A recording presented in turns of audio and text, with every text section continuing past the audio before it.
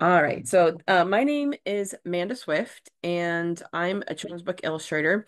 And hopefully, I'll be publishing my book next year. It's a lot to go into it, as you guys are probably finding out as an author. So, um, you know, there's just a lot of complicated steps and throughout the whole publishing journey.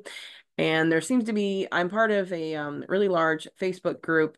I moderate it. I'm one of the main two moderators, and there's over 200,000 people. And this comes up a lot, like, finding an illustrator and how to find an illustrator. I see people posting requests for an illustrator, and I can tell they haven't quite figured out, maybe some of the information they need to do. And I know a lot of the authors I talk with, still have a lot of questions on that front. So I figured this would be a good opportunity to just kind of record it and also answer questions from real authors that are looking for an illustrator to try to hopefully kind of demystify the whole process.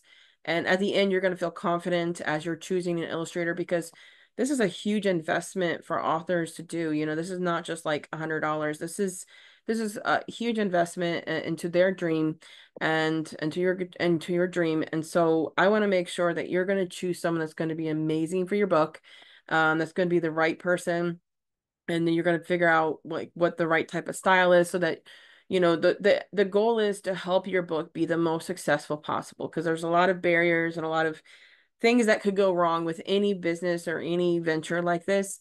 And so this is hopefully just kind of removing some of those obstacles to give you the best chance to be successful.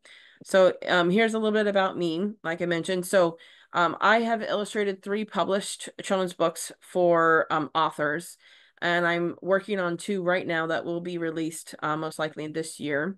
And then I have 5 more lined up after that, one of them being my own. So 4 others for other offers and 1 for me. So it's been just an explosion after the 3rd one published. Um, oh, okay, there's an extra screen. I thought I just shared the audience screen. Sorry about that. Let's see if we can make that go away.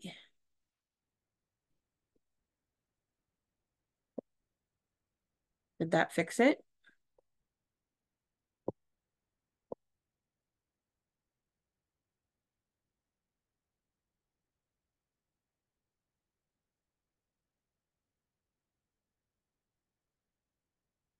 Make that one even smaller.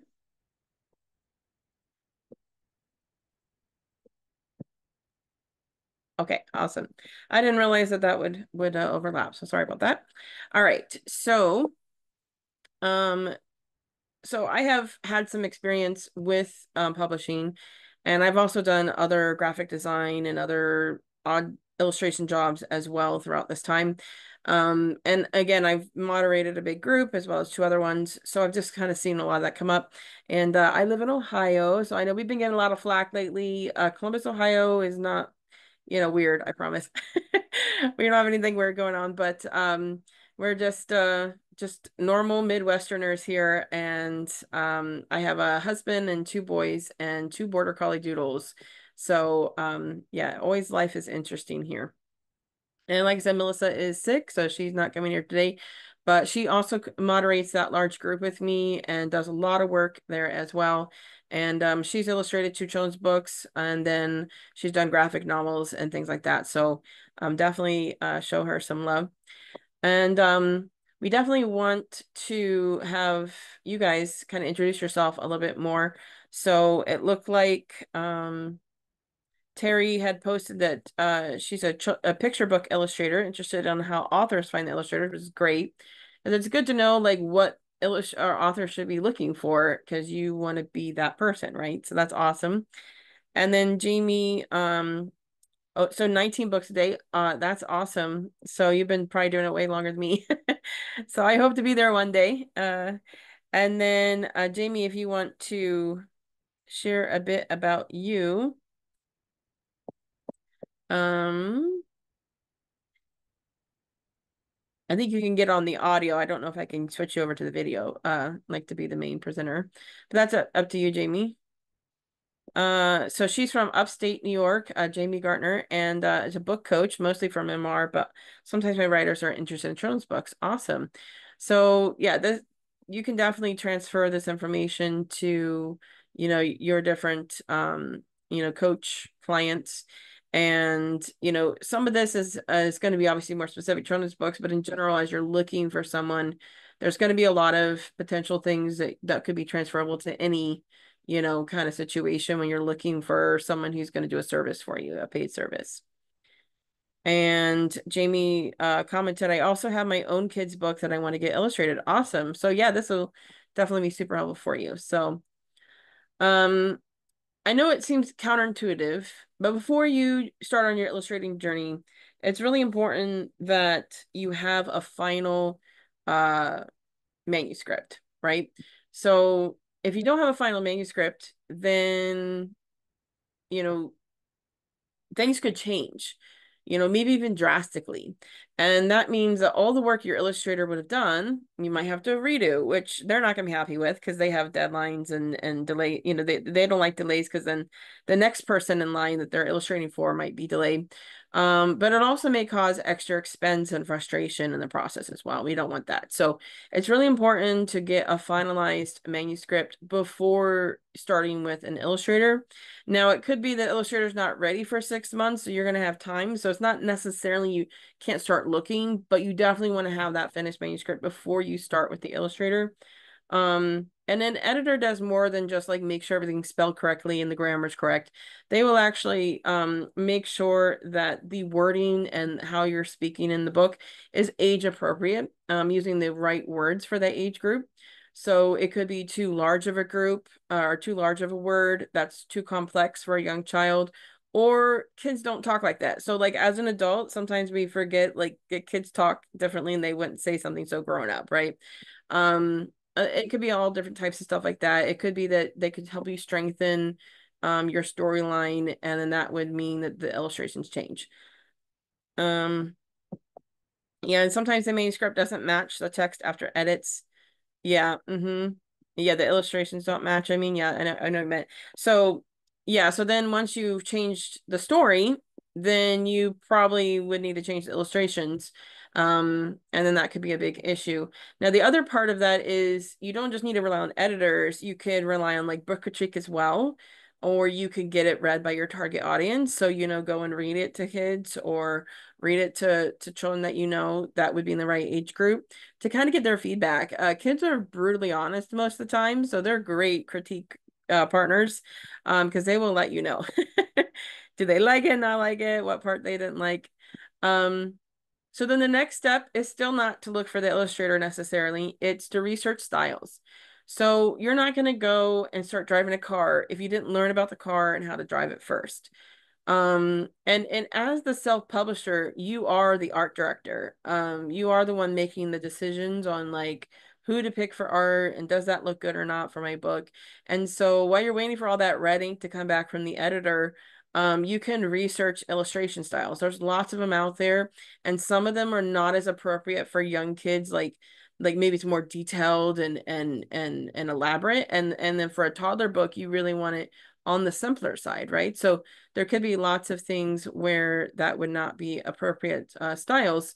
And so you have to do some research. I think it's great to go into a library in the kids section, to, of course, look online.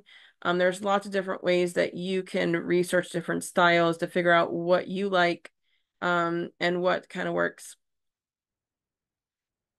So it's not so much like I guess you can find out like how do people lay out the book. So Jamie asked, you mean like spot illustration versus full page, watercolor versus pencil? That is part of it, but it's like the overall feeling of the style. So you can see some ideas here of what the different styles could be. There's lots more than this, but there's like the simple picture book style. So a lot of white backgrounds, very simple art on the front. There's like the soft pastel. So that's going to be very, very sweet and nothing like really bright necessarily. And the drawings tend to be quite soft as well. And then there's decorative and embellished. So, there's going to be lots and lots and lots of detail and embellishments. And that's great for certain types of stories, but maybe not other ones. Like it's supposed to be funny. I don't know if this would be like the best option, right? Because you're so many other details you might miss the punchline in the picture. Retro texture. So again, this is like a lot of it comes down to preference as well. Do you like this style? Are you going to feel happy with your book in this style? So these are like the overall illustrative styles. So then as you're looking at books at the library or a bookstore online, whatever, if you can get like ebooks, you can see like, there's a variance typically of like, the spot illustration, which is like the individual smaller illustration versus like a whole big 2-page spread with lots of detail. And so you can see that those are varied throughout, but the illustrator will probably give you feedback on that. So it's good to kind of know like how they're being used in other books, because again, you have to be the deciding factor. But it's not going to be necessarily as important until you start talking with the illustrator, because they may have their own ideas. The style that's trending right now. If you want to look for styles that are trending, you can look at traditionally published books. Now, by the time they get published, it could be 1 to 2 years from when they started working on it. So it's not always like 100% because they're already working on the next ones, right? So they're already working on the next new styles in the next 1 to 2 years or for the next year. So it takes them a long time because they have a lot of investment into it. So they want to make sure it's correct. There's a lot of cooks in the kitchen per se. And so you could look at those just to kind of see where the trends are moving towards. But I think it's even more important, again, to get that feedback from your target audience. Show them different styles. Which ones of these do you like better? Which pictures do you like better? Or which are your favorite books, right? So you can do lots of things where you could kind of give a little bit more of a beat, and realize it's a small group of kids. So, that could be erroneous, right? So if all those kids like him, but then like they were the outliers. So,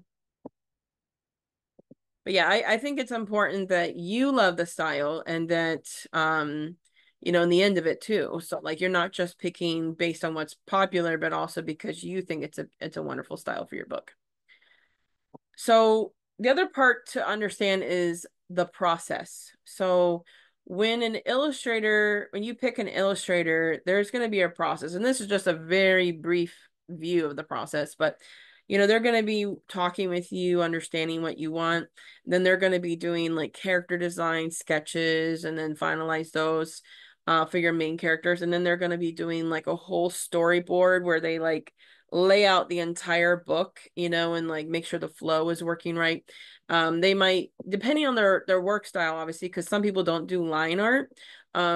So it could be a sketch and then line art and then flat color, or it could be sketch and then flat color. So it really just depends on the artist, but there should be where you kind of have a little bit of you would have to check with the illustrator how much input or how much visibility do you have into their workflow process. Do they just show you sketches and then the final art, or do you get to kind of be a little bit more involved? Because that's a little bit of a way for you to make sure that things aren't going too far in the wrong direction before they've already spent all this time and effort making it finalized, and you're like, well, I don't love those colors. So it's important to kind of have that communication with any illustrator.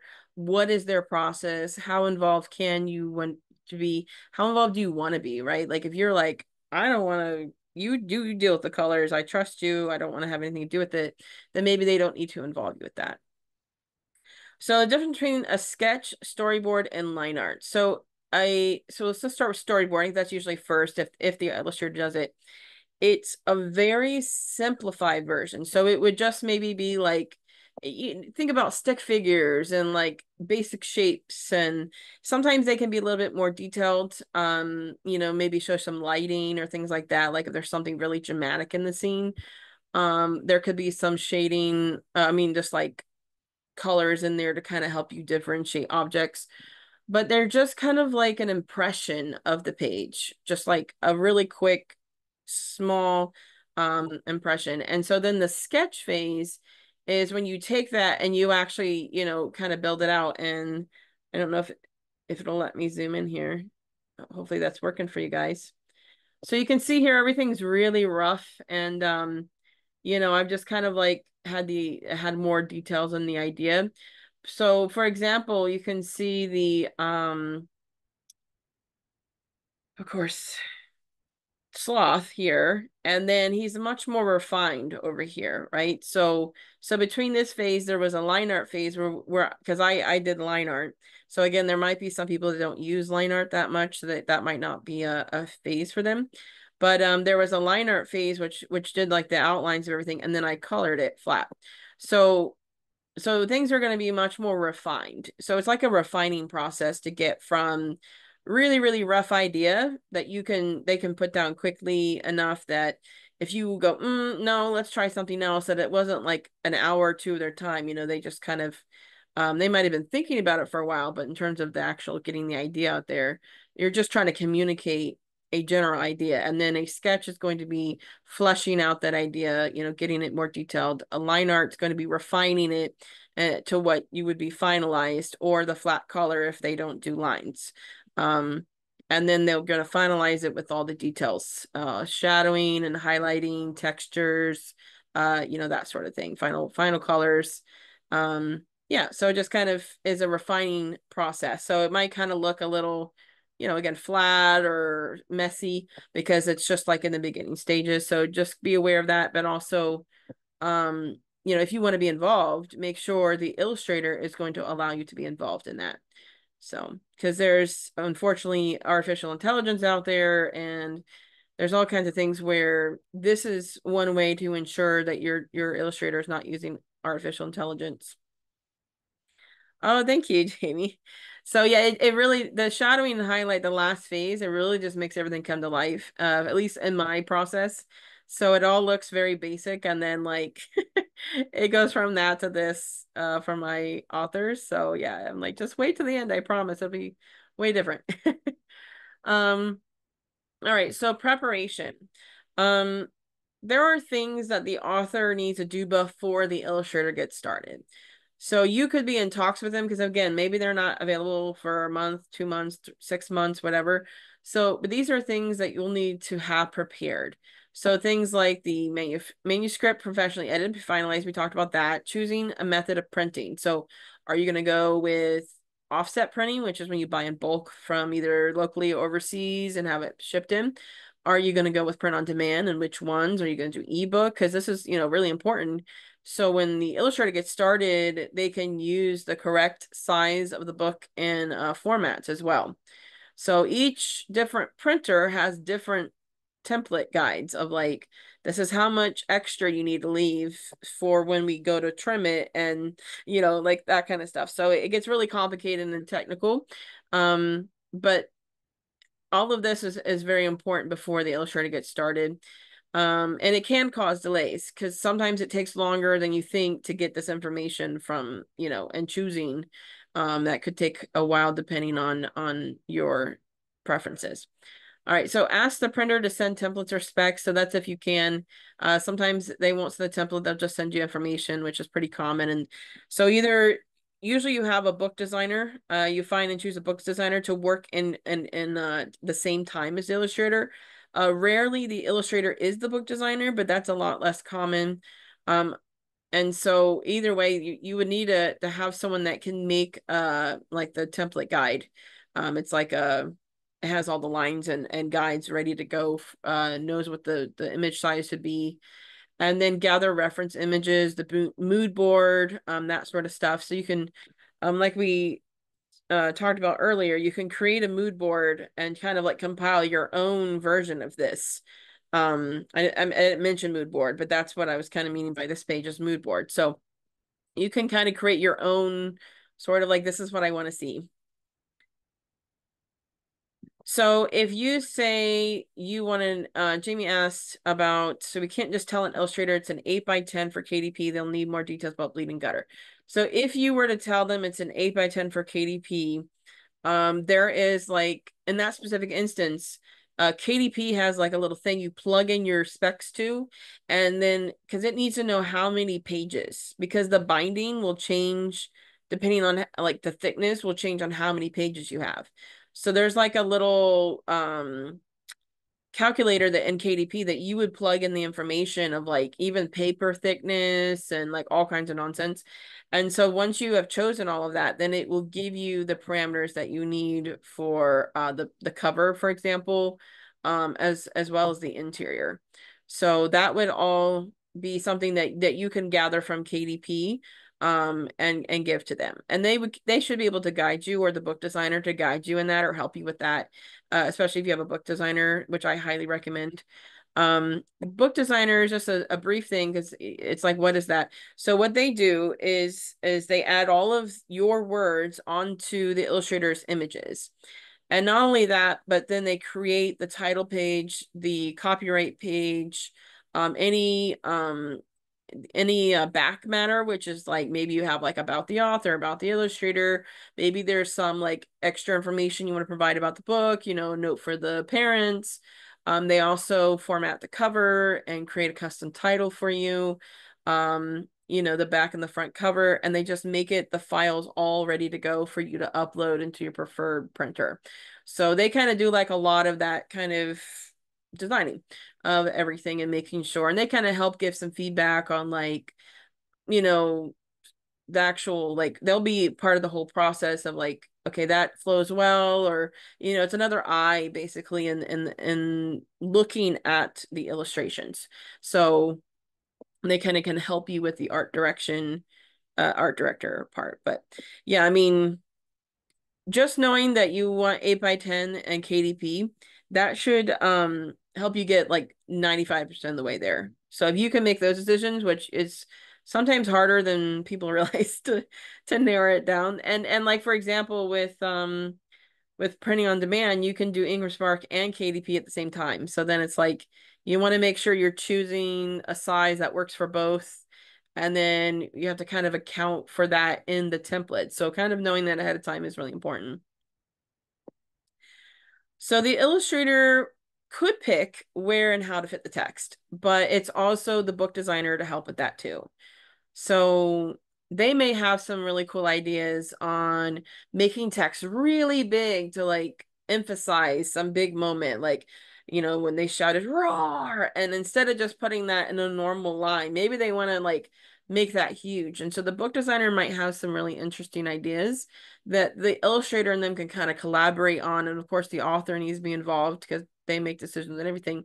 So then that way they can design the book while the illustrator's doing their part. So they go, okay, if you're doing the big roar, then I think it'd be really cool if the dinosaur's, on the left side with his mouth open and then the roar comes out of it. So they can kind of work together in tandem.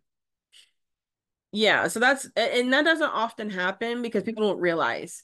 They'll wait to the end and then they'll just get like somebody at the end to come in. And while you can do that, you're gonna miss some of that really cool, like kind of collaboration. Like if that page with the dinosaur and the roar, if the illustrator didn't think of it ahead of time, the designer would have to ask for that page to be redone, and that's probably not gonna happen. So they're just gonna fit their work within your parameters that's already there. And so that will limit like how great the book can be. So I would highly recommend always choosing an illustrator and designer that can work together at the same time. All right, so now we're finally getting to some of the meat of how to find an illustrator. So there's obviously some big red flag areas to avoid, or things that you should probably avoid. Um, Fiverr.com, Upwork.com, they tend to be quite exploitive and often don't produce good results. There's a lot of scammers and kind of fraud and plagiarism and all kinds of nonsense there.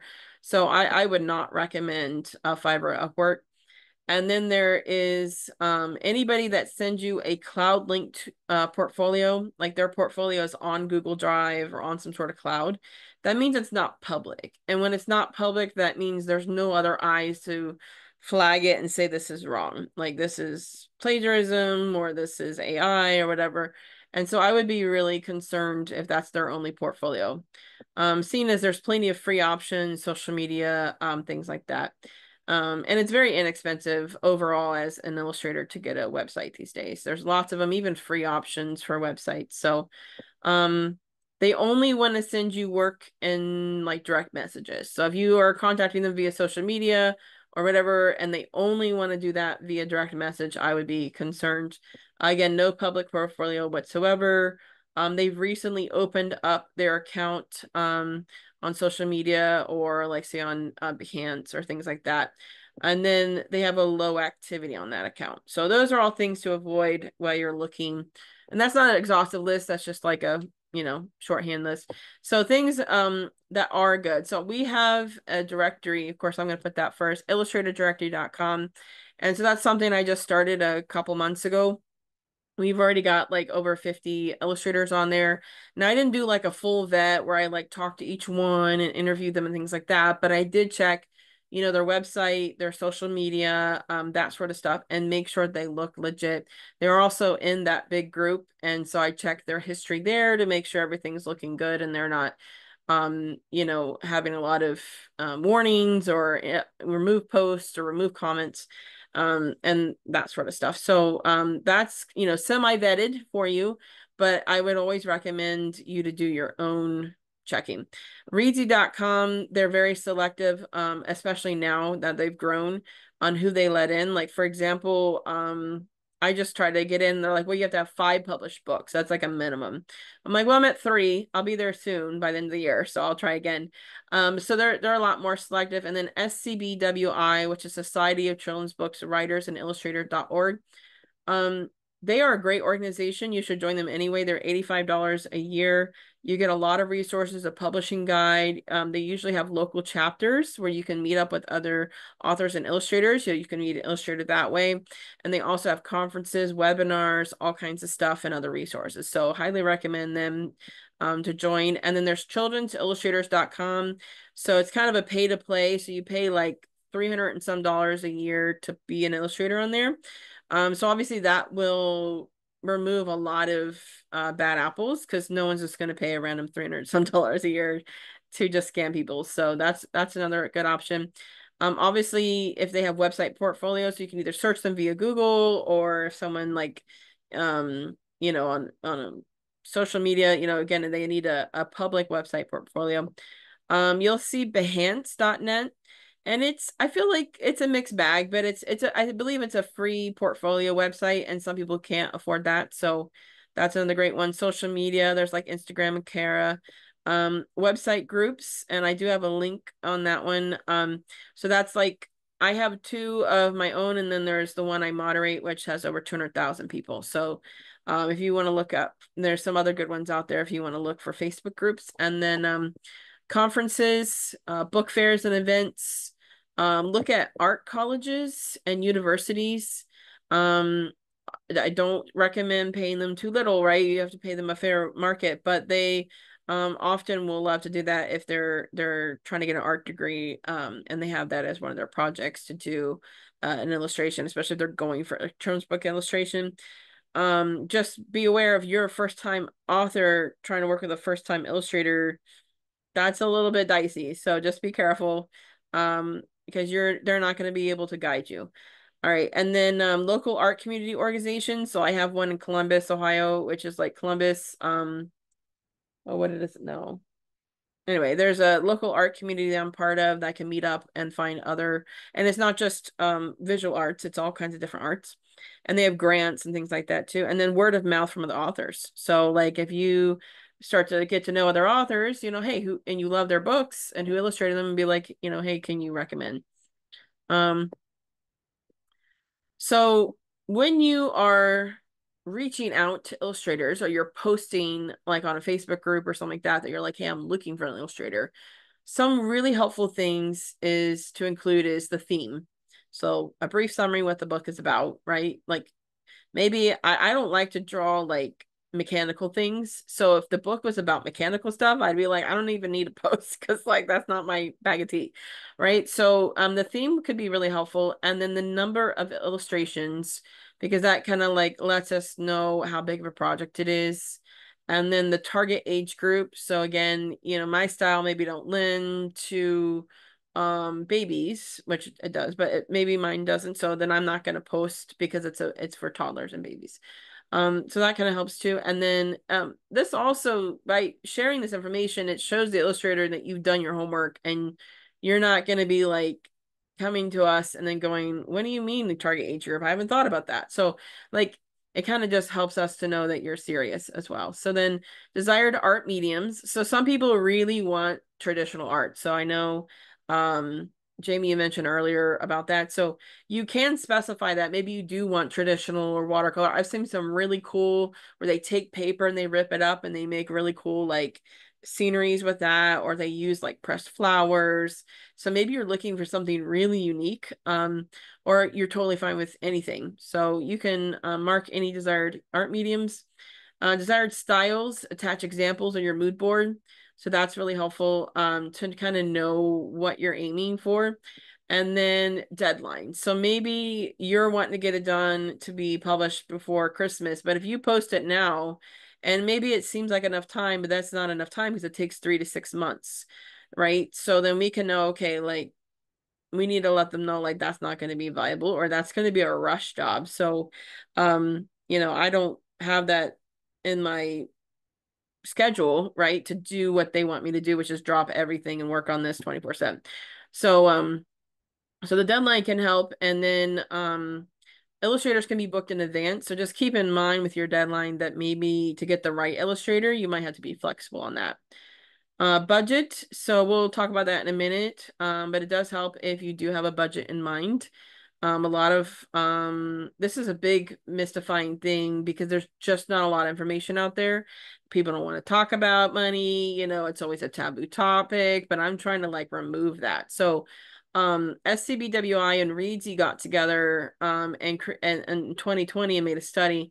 And at that time, which is, almost 5 years ago, it was 3 to 12,000 range on average for illustrating for independent self-published children's books. So that can at least give you a ballpark idea. I know they tend to be more like 3 or like 5 to 8 is a lot of times what I see out there, but just to kind of give you an idea, I mean, you can find one for 3, but usually that's not going to be a super elaborate long book, right? That's going to be on the upper end. And then consider sharing why you want to publish your book. So that can help. Maybe your budget's not their budget, but if they feel passionate because of why you're doing it, that can mean the difference of them wanting to work with you. All right, so some of the top 3 tips I have of vetting and researching illustrators is check their online presence. Do they have that portfolio website? How active are they? How long has that account been open? Research their portfolio work. So do they have a consistent style within one project?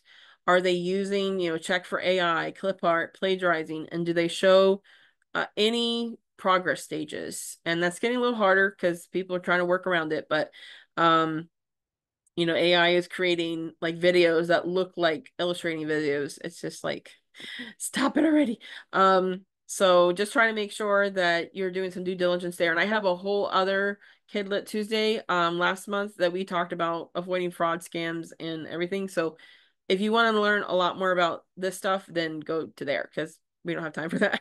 And then look into published work. So check out the quality of their published books that they've illustrated, or do they have good reviews? How many reviews? And can they provide any references? So those are all great things as you're looking at different illustrators to try to find one that's going to work for you. So this is a little bit about artificial intelligence. I think a lot of people can start to identify it. They're not it's unethical. There's a lack of consistency within, that character design. It's just pretty much impossible.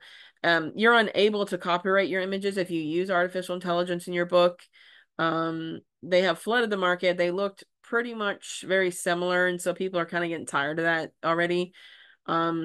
If there's errors, a lot of times it's not easily editable, and then they kind of have like a very soulless, flat, like just they don't engage and connect with audiences.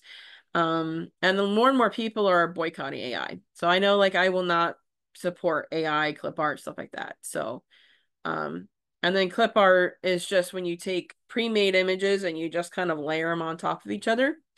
So, that can land you in legal trouble if you don't have the right licensing purchase, which often they don't.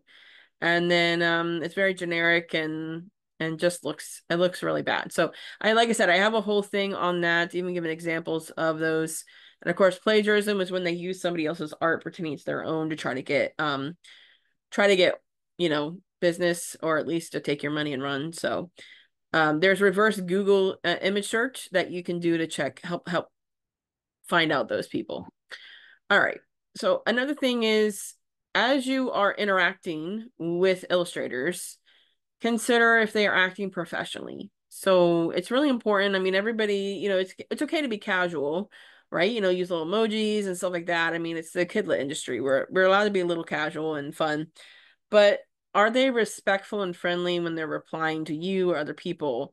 If you send them a message or an email, like in their preferred way, like you're not just like randomly sending them a DM and not telling them, because that can get lost. But, if you're sending them a message in one of their formats, like their email or whatever, are they replying timely? Are they thoughtfully answering your questions?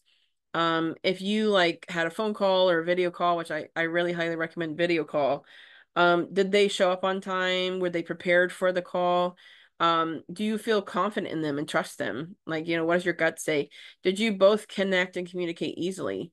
So, did you have a free communication, or did it feel like, they're more combative, or maybe they're just like lackluster, not really answering your questions and stuff?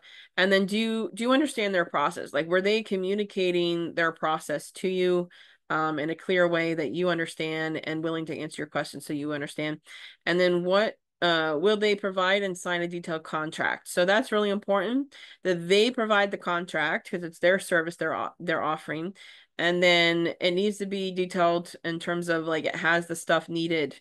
Like, does it have a clause for what if I want to cancel? Or does it have, the payment terms in there? The really important stuff, right, is that it's in there. And then, do they offer secure payment options?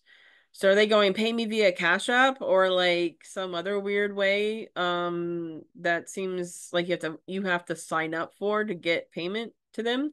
Or is it like a PayPal or secure credit card, like through Square or something, where it's like a legit professional way of getting paid? Now sometimes with my authors, after we've done business for a while, then like they know I get a lot of fees, and they know that, we work well together and it's trustworthy. So then they'll send it, especially smaller amounts. Like if they want to add on something that's $50 or something like that, they'll pay me via other ways, because I know I get like crazy fees through PayPal and Square. But I do that because it protects the author. So if they're paying me $1,000 for a down payment or installment, and I get sick and I'm in the hospital or something, I can't finish your book, they can easily go to PayPal or Square and say, hey, I want to, dispute this charge and get the money back quicker, whereas I might not be able to get to it and handle it or something. So it just kind of protects them. It gives them an out if I don't fulfill my end of the bargain. um will they be willing to sign NDA, non-disclosure agreement? And do they demonstrate kindness on social media? So those are all really important to be looking out for. Um, now that, so once you've done all that, you've found some illustrators on those different methods, you've kind of checked and vetted them, and now you've got like 3 to 5 different illustrators. Let's see, there's a question. Does the author illustrator provide the contract? So that would be the illustrator. Um, so for the terms of rights, and I'm not like, there's no legal advice being given here, but just in general, so the rights that the illustrators would often keep their rights to their work. So how it works is the illustrator creates the art, and that's theirs, right? But they're paying them to do that. And so they're giving you a license to print that work and sell it. Because you could commission me for like a portrait or something, and you would use it for personal use. You would hang it up in your house, and that's all you would do with it. So that's just like a personal use, commission. So what you're doing with an illustrator is you're using it for printing in a book to make a profit. And so when you're doing that, you're printing it, many, many times and over again, and you get to use it. So we license it for you to do that. And then further, if you want to print it on like merchandise and sell that merchandise, whether it be stickers or shirts or whatever, so then that would be a commercial license that you can purchase as well, or you can combine it together to begin with. And then there's the copyright. So the copyright is the illustrator's by law immediately when they create something that's theirs. Unless they're doing like they're working for a company or something, it's called work for hire. The everything while they're under company time is the companies, and that's a whole other thing. But we're just talking about like independent people here. Um, so it's theirs, and they get that copyright their entire life plus like 70 years. So if you want to buy out the full copyright, you would need to pay like 2 to 3 times more for like the project, because you're basically taking away any potential to make any income on that first for the rest of their life plus 70 years for their. So it's kind of a big deal. I know some people with series, they might have like the same characters, right? And so you might want to buy the copyright on just the character designs. You don't have to do it for all the images. You can do it for just the character designs, which means then you own those characters, and then you can do what you want with them. You can have another artist down the line redraw them a different way, or to choose a different illustrator to draw them. And so then you kind of own, it's like your IP, your intellectual property. So you could definitely do that, and I would do it just for the characters unless you had the money to buy for everything, because that's, if a project costs 5,000 and you want full copyright, it's going to be like 10 to 15 depending on that it should be. Some authors will give it away not realizing, and that's not right. Like if I'm sorry, illustrators. If the illustrator is just giving you the copyrights because they don't understand, and so it's on the author to kind of be having integrity and saying, wait, no, don't do that.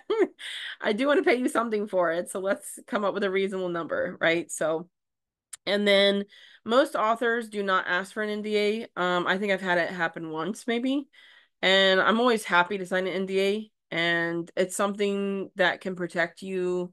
But at the end of the day, like if someone wants to steal your stuff, they're probably not caring about laws that much. So it's like it's a risk whenever you share your manuscript, your art, whatever it is, it's a risk. You can do things like NDAs, watermark, your work and things like that. You can put glazing over it so AI doesn't steal it. But at the end of the day, if someone really wants your work, like they're gonna figure a way to get it, right, or use it. And they don't care about laws because they're breaking the law to begin with. So why would they care if there's an NDA? So you just have to be careful, like who you're sending it to. You can do the NDA, which kind of helps deter, some people. You can also send it off to get copyrighted with the U.S. Copyright Office if you're in the U.S. And that can give you a little bit more peace of mind. And then once your book is made, I believe that's when you send it off to U.S. Congress, just for prosperity's sake. But yeah, and most authors don't ask for that, but it's always an option and it's not a problem to do. So. Let's see here. So when you narrowing it down from 5 or 3 or 2 illustrators and you're like, I'm not sure what to choose. Of course, I would look at any estimates you've gotten carefully. What are they including? How much revisions? They accounting for like what's their process too? Like are they going to do like the thumbnailing process, or they just going to go straight into the sketches one by one, like maybe one process works for you better than another. And thinking about the pricing, are they fair and reasonable for the work? Are they overcharging, undercharging? Is it the right amount?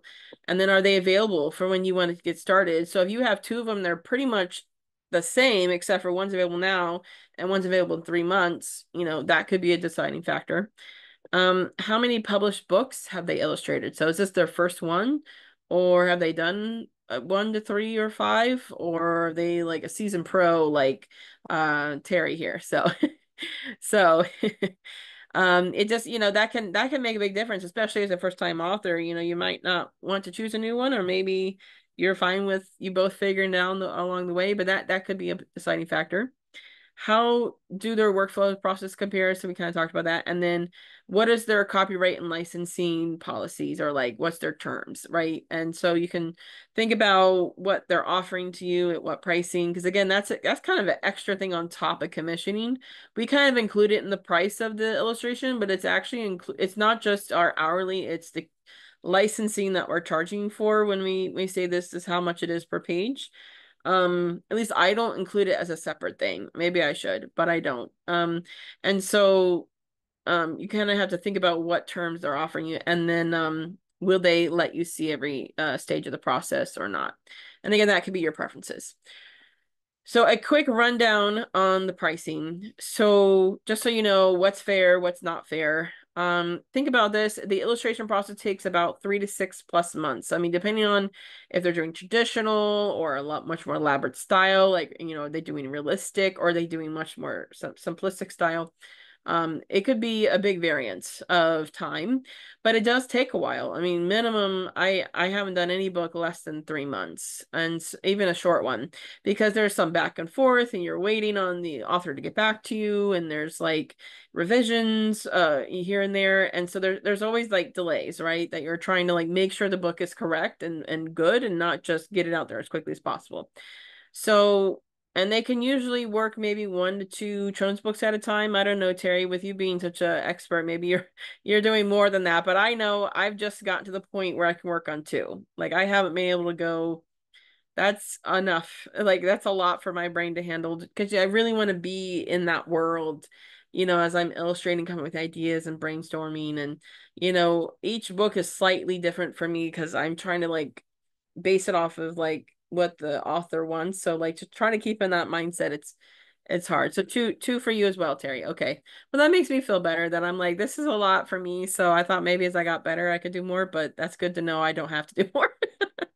um, and then requested samples and sketches are not free. That's what the portfolio is for. If you want to see their work, that's what the portfolio. But if you want something special, as an author, like, hey, can you make this page in my book? Can you do a design of my character? I want to see what it's like. And that's totally great because I think it's a great idea to sort of like kind of test drive the Illustrator because before you commit to $5,000 plus project, it might be good to make sure that, they're going to produce something that you love. And so that's great, but they're not free. I've seen it so often that illustrators will offer it for free or the author asks for it for free. They should not be free because they are working. They are getting a custom commission. So just make sure you're paying them. And then I know that they're in this world now, it is a global economy. So with this global economy, that means that you have people from all different countries, and they have different living wages based on, compared to your current country's rate for your currency. So like the US dollar, for example, runs a lot further in a different country than it does here. Maybe in like San Francisco is better than some middle nowhere place in the US, right? Some country place. So, because demand is different, so the cost of living is different. And so, but it's important that you pay at least the minimum wage in your city. So even if the illustrator offers lower, they say I can do it for much lower. For one, that's a huge red flag. Are they using AI and clip art, plagiarism, that kind of stuff? So just be sure that. But if it's legit that they just have a much lower cost of living, consider if you are able to pay at least your minimum wage in your city, because that's how much you would definitely have to pay if you got somebody here to do it. So why not just pay that? So we're not taking advantage of and undercharging for them. So yes, illustrators and editors pay well with gratitude. Yes. We often undercharge ourselves. We charge less than how much time we spend on it. So we're not rolling in it, that's for sure. Terry says yes. Is it not common for okay, so cover design here, this line is the design part. And so the book interior, I don't know why they split it apart, maybe because they had it as part of like a big thing where it wasn't just for kids books, it was also there was another area for like middle school and young adult and like regular novels. So maybe because cover design on those are different, like I don't know. So like if you're a book designer, I would add these two together. The cover design is just the design. The picture book illustrations is the illustrations including the pictures on the cover. So that would be like your total project amount. Just like with an editor, it would be all of these together. I don't know why these two are separated out. I didn't create the original information. I just like reformatted it to make it look cuter because it was really ugly and hard to read. So, and the way that the SCB they did it as part of their guide and they want to make it very efficient for printing, so it was just like really boring. But yeah, I would say it would be 345 for editing.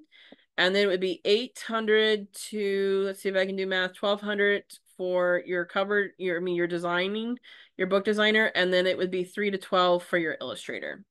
No, thanks. Someone said it was very cute. Thank you. I appreciate it. So yeah, so that's how that kind of I would look at it that way. Again, I just kind of pulled the information directly and exactly how they had it, so I didn't mess anything up. But yeah, so it's really important to consider that because how are you going to pay the illustrator and the editor and the designer? Because at minimum, you're looking at, a little over 4,000 and then at most, which I haven't seen too many projects go up in the 12, but depending on what you want, I guess. So, um, somewhere in between even. And so how are you going to pay for that? There's grants. Like my Greater Columbus Art Council, that was the organization I was thinking of. Greater Columbus Art Council does grants. I know, so you can look at your art councils and art organizations in your cities. And then I would also consider, I think Highlights has grants, and I think their grants might only be for their classes. I don't know. I can't remember what I looked into, but there's other grants as well out there for to help illustrate your books. And then you could also consider like fundraising. You can have different fundraising events. You can do Kickstarter, or there's a new one I've heard of. I can't remember right now. Um, yeah, and it says art grant, but the art grant could be an author and a writer is an artist. They're just writing, they're just doing their art with words, right? So just like a poet is an artist. So a writer is also an artist. And so at least for mine, they will that's part of it. So I would definitely look and see what other grants are out there that you could qualify for that you want to submit for. You could do Kickstarter. There's like other ones out there like that where it's not like a GoFundMe. If you don't know about Kickstarter, you probably do, but if you don't, it's not a GoFundMe type thing. It's you say I'm going to make this book and you're going to purchase this book, and if we make my minimum, which is like $3,000 or something, $4,000, then the project will move forward. But if we only make $2,000 on the Kickstarter, like people committing to $2,000, then it's not successful and you're not out any money. So it's a great way to kind of basically get pre-orders, to get hype for it. They do take a percentage, so keep that in mind. You could obviously do that on your own, but it's just kind of a well-known platform. The kind of like third party, make sure everybody does what they're supposed to do kind of thing. So it kind of gives some confidence and trust if you're not really well known yet in the industry or have a big following or something like that.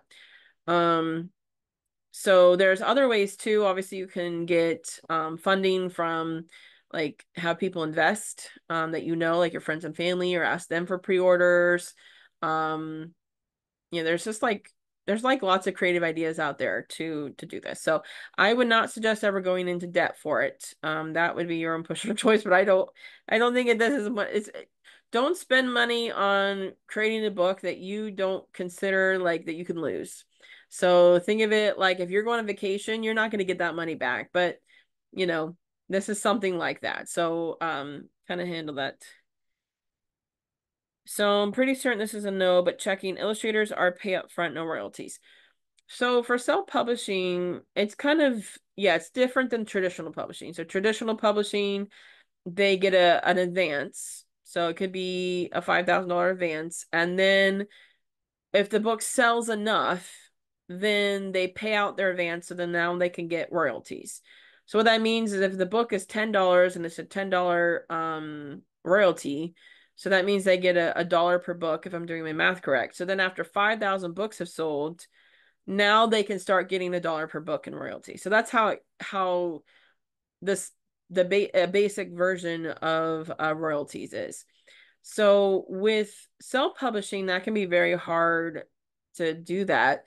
Um, So what I typically do is you do a flat fee for the actual services and everything, the licensing, but the licensing isn't perpetually forever. It's not like you always just have this licensing because then I basically should have just sold the copyright, right? So I usually do the licensing for like 5 years, maybe 3 to 5 years, depending on what it was. And then or X number of books sold, whichever comes first. And usually it's the 5 years, and then they can renew the licensing. Or if, say, the book took off and they're the next, Eric Carle out there and their book's doing amazing, I should also benefit in that. And we can talk about if you want to do royalties or the licensing's much more. I would work with each author to figure out what's fair. And I want it to be fair. Like, I don't want it to be that I'm nickel and dime forever their entire life, but I do want there to be a door open that if the book takes off, that, hey, illustrations have a big part of that. So I think that's really fair. And you just write the contract that way. So yeah, so Illustrator paid upfront.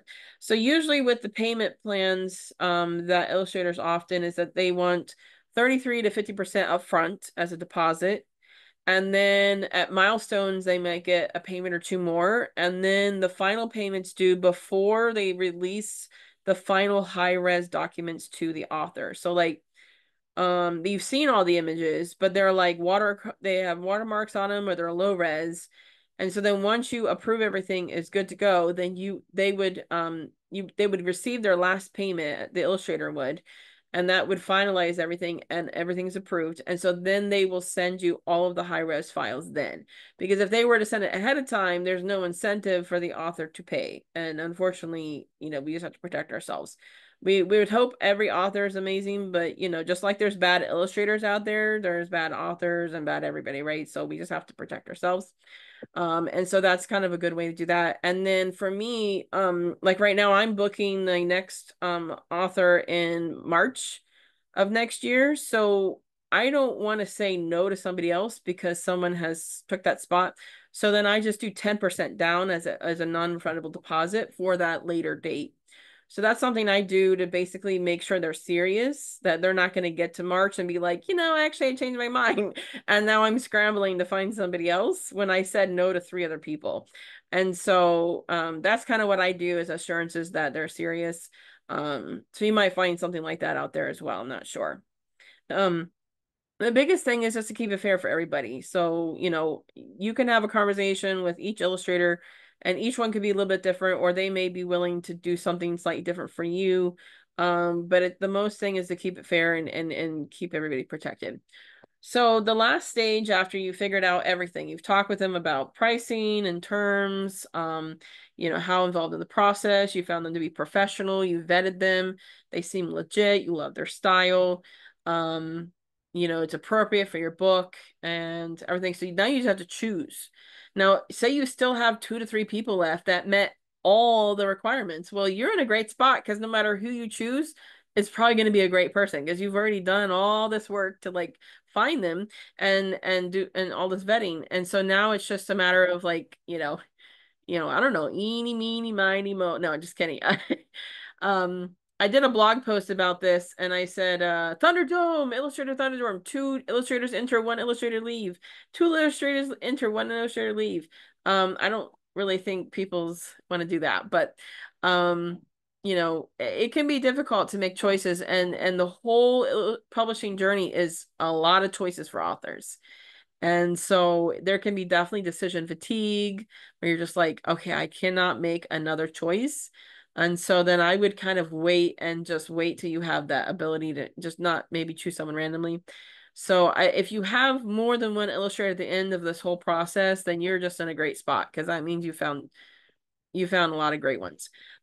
Here I have every month in the illustratordirectory.com. I pick 3 illustrators that have shown themselves to have a lot of quality work. And from what I can tell, they seem to be a really legit person and someone that would be great to work with. So Vitor Lopez, hopefully I'm saying all their names correctly. So this is a one that we spotlight, and he has done he's been working, all of these three actually have been very in the industry for a long time, it seems. So really great work that he's doing. And then Patty Argoff has done a lot, and I think she's actually done more than just children's books. She's done like textbooks and posters and games and all. I mean, just a lot of stuff. I mean, I might have even seen her work growing up because like these fish look so familiar, like that style. I don't know if it's just like that particular style from before, but it just looks very familiar to me. So who knows? Um, and then there's Astrid, and I'm not gonna Vowinkle. Again, sorry if I butchered it, but they've been working for nearly 30 years. So and I love that they love drawing horses. That was their first thing because I love drawing horses too. But yeah, so and they have as you can see a very detailed style, and I believe they use I mean, it looks like watercolor to me. I could be wrong, but really, really cool, different illustrators, and I think they're all from across the globe. So you don't have to stick with just, your own country anymore. And real quick before we get into any final questions, but of course today, and then we have upcoming Kidlit Tuesdays. So if any of these kind of strike your fancy with tips for markets and fairs, so that's like local markets and book fairs and things like that. And then so some tips for how to do that and get the most out of it, and then how to get started as illustrators. So for those newbie illustrators out there, or like people that haven't illustrated a book before, or who's an artist or maybe not an artist and they want to become an illustrator, that would be a great session for you guys. And then I wrote a book, now what? So that's great for an author that has not yet published a book. Or maybe, you have, but you didn't love the process. Maybe it didn't turn out the way you wanted. Maybe you accidentally chose a vanity publisher or who knows what, right? So that would be great because it's going to give a guide for that. And then there's going to be more in 2025 as well. So all right, so Q&A. Let's see here. So this might be a designer question, but I've gotten mixed answers, so I thought I'd ask. So this is from Jamie. So kids' books are traditionally 32 pages, not including the title page, back matter, etc. In that case, the author is working with 30 pages. They might need to be illustrated. Is that fairly accurate? I think for 32 pages, it's 28. I believe it's 28 that the illustrator would typically illustrate. So unless you want them to illustrate the title, there's something for the title page and the copyright page. It would be 28 pages of like storybook pages. So I know that most like publisher printers want to do in quantities of 8. So that's why you kind of see like 32 or 24 because it's in quantities of 8 based on the way that the pages, 1, 2, 3, 4, and then there's 2, like they do a whole big one. So there's 8 total. So and that can be different though. You don't, especially with print on demand, it's a little less stringent. You just end up with like extra white pages if you're not quite on that quantity of 8. They'll just add in extra white pages. So you do want to be careful with that. Your book designer should be able to help guide you on that as well. So, I mean, yeah, that would be definitely a question on your specific story, and how you want it laid out. So another question is how much direction from writers is fair and how much is annoying? Like if I write a manuscript, should I add Illustrator notes under any pages that I have something specific I'm looking for, or do I just let the illustrator imagine do their thing? Yeah, that's definitely a very common question, and I think a little bit is fine. So like if you imagine, because when you're writing a kid's book, it's a show don't tell for the most part. It's not 100% of the time. The editor should also help you with that a little bit as well, to like take out she was holding a red balloon. Well, I mean, you see her holding the red balloon. You don't need to say she was holding a red balloon, right? So they should help remove some of those extra words. And so then now you want to tell the illustrator to illustrate the girl as holding a red balloon without the word saying it. So you may need to give a little direction on that if that's really important to the story, that she's holding a red balloon and not a blue one or a yellow one. So, or maybe that's just a really strong vision for you. So I think that's fine if you want to give some notes for each page and let them know, hey, I'm open. if you have other ideas. And you can still veto their ideas, that's fine, but you can always just let them know, like, these are things I've thought of, but I want to hear what you have to say too. So I think that's fair to give some direction with especially leaving it open for consideration. And then yeah, the more you can let the illustrator work though, the better. That can definitely produce some pretty amazing results because now you're letting their creativity just, and their unique perspective too. Um, their experiences and their thoughts and stuff is going to be maybe different than yours. So you can have a much more well-rounded book. Um, all right. Does anybody have any other questions? It looks like someone else jumped in at one point. Annette Dixon. Thank you for coming, Annette. And so if you have any questions, feel free to you can either unmute yourself or you can put them in the chat box. Okay, question 3. I have a writer who wrote a book about a troll. She was talking to an illustrator who drafted an image that was similar to pop culture version of troll. Is that a concern? There's a few different things I can think off the top of my head is it so close to something that's already out there that it could be confused and then become a problem with copyright, and going against their intellectual property. It's also about, um, you know, what do you want to communicate for like about your troll in that book, right? So if the author wants to communicate that this is just a friendly, misunderstood troll, um, what kind of feelings do you want people to feel though at first? Do you want them to look at them and think that about them, or do you want them to go, ooh, like that's a bad troll, and then the book convinces you otherwise?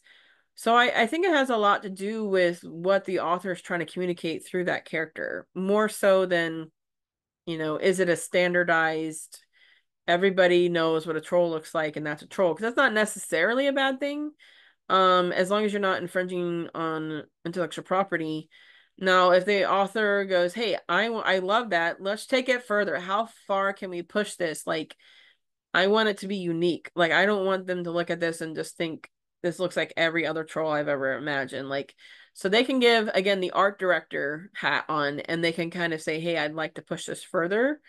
Um, and so that's totally fine. Just be aware that, if they didn't say that ahead of time and, they may incur additional like revision charges if they've already like revised it enough times. So, you know, that's always something to consider. But yeah, I think it really depends.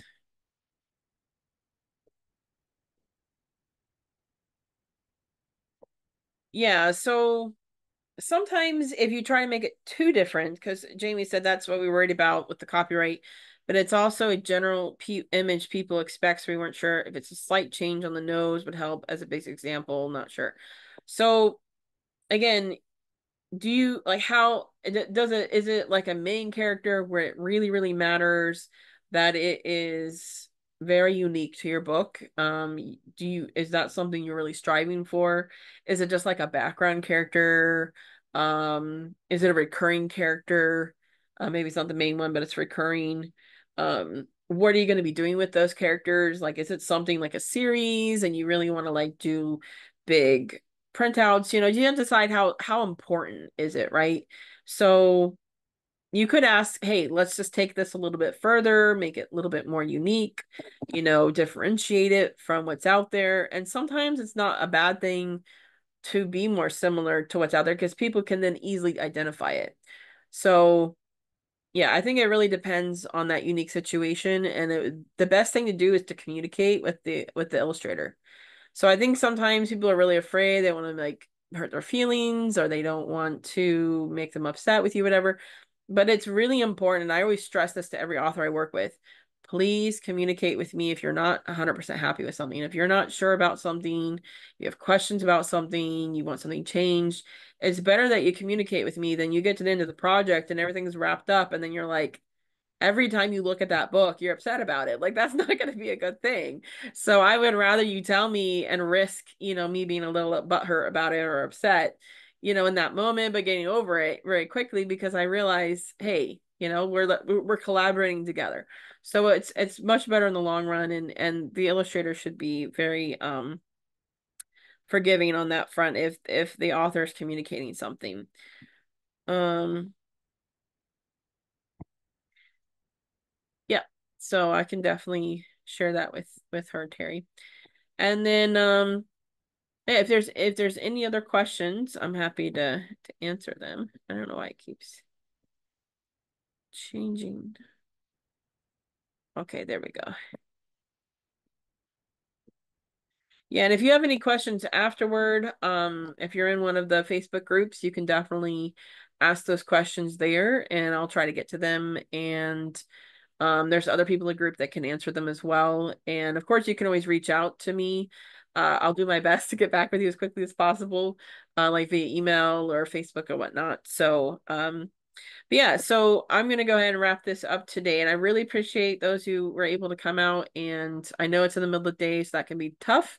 So I really appreciate that. And I was working on other people's schedules as well. Like Melissa's typically here and she's West Coast time, and this is just what the time works out for her.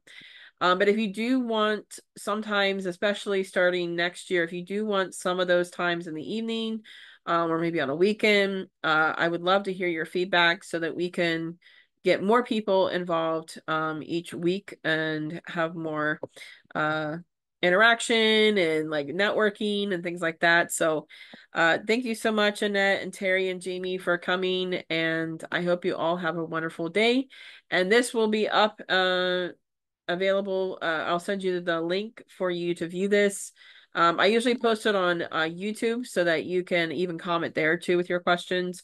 And then I just link that to the Kidlit Tuesdays page so you don't have to go and find me on YouTube. But I'll send an email with the link to this video as well as any kind of resources or things that we kind of talked about extra. I'll try to like pull all that from the video and also send that in the email. And if you could invite other people that you think would benefit from these, especially with some of the topics coming up, feel free to share kidlittuesdays.com and encourage them to register. It's free to register. I want to offer this as free as long as possible. And so, definitely get them to register and get some questions answered and be able to learn more about the kidlit industry because it is very complex. Um, yeah, so the replay will be public. I thought about putting it behind like you only the people registered can get to it. I'm like, oh, just forget it. Like I would rather more people learn than to gatekeep the information. And so that link to the replay is available to anyone that has a link. So you can, if they go to Kidlit Tuesdays, they can get to it. If they go to my YouTube, they can get to it. If they have the link, they can get to it. So it will be accessible for everyone. And yeah, like I said, I know it's difficult to have them in the day. So that's why I don't want to gatekeep that as well, because I know it can be difficult to do that. So thank you so much for coming again. And I hope you have a great rest of your day and happy writing, happy illustrating, happy publishing. There's so many exciting things that you can do in the Kidlit industry, and I look forward to seeing more of your wonderful creations. So take care. Bye.